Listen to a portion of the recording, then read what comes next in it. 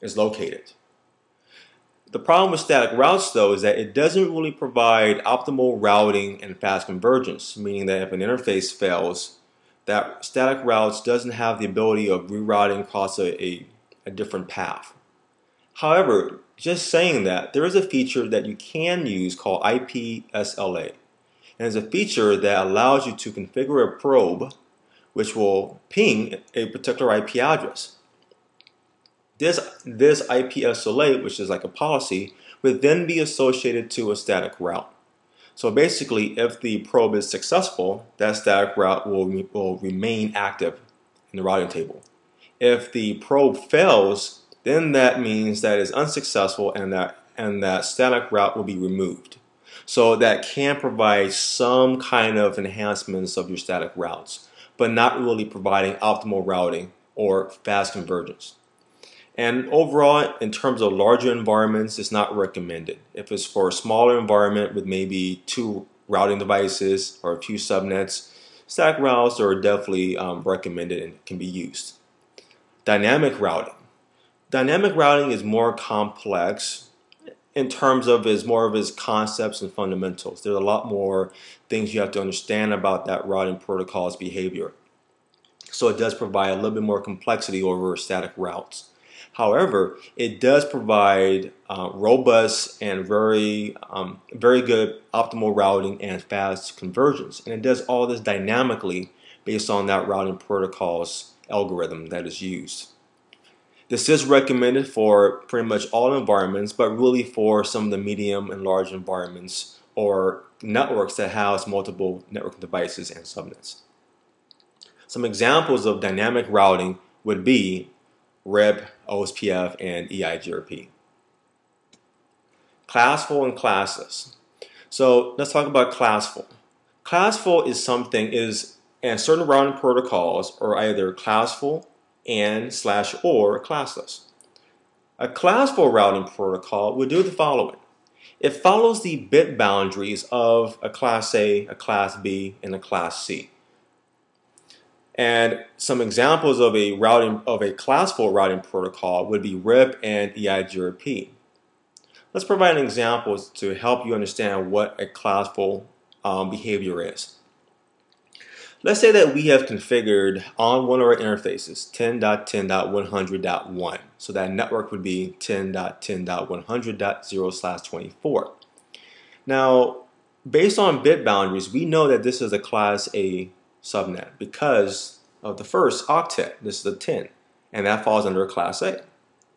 Therefore, if we are configuring this with RIP, it would advertise that subnet as a Class A, which is 10.0.0.0/8 because it is a Class A subnet. Classless does kind of the opposite. It follows what is used for the subnet mask to understand what is the network segment. Some classless routing protocols would be OSPF and EIGRP, which we see listed here again. We'll talk about that later. An example, using the same example, is if we configured 10.10.100.0/24, it would advertise it as 10.10.100.0/24 because the subnet mask is indicating what that network is, the network portion for that route. Administrative distance. So this is a feature or a concept that is used to determine which routing protocol would inject the best route into the global routing table.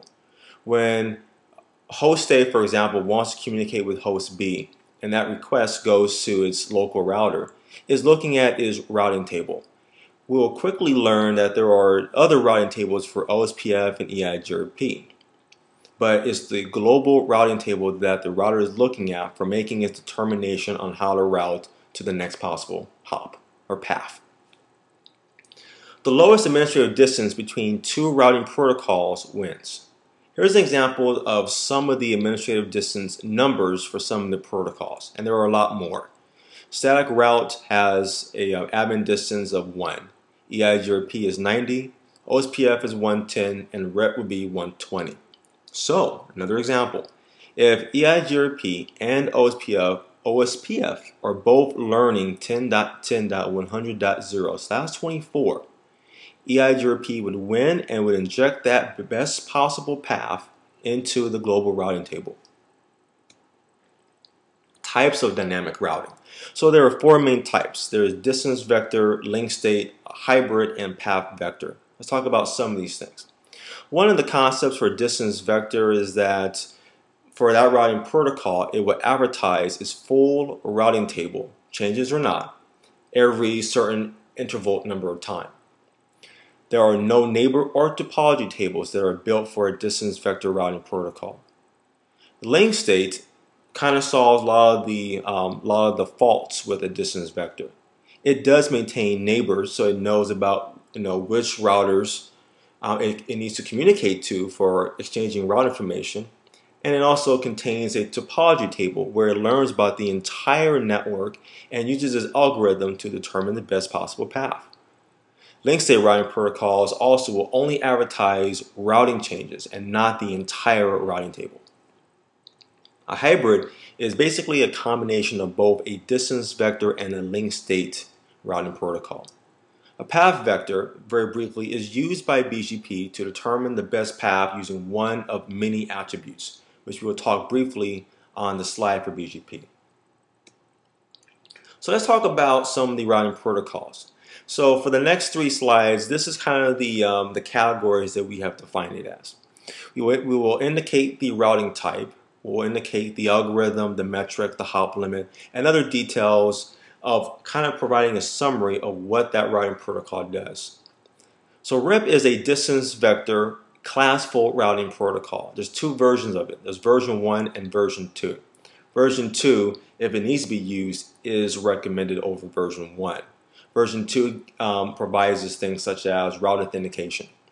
The algorithm that RIP uses is defined as really a distance vector, but the algorithm that is associated with RIP, which is what it uses, is called Bellman-Ford.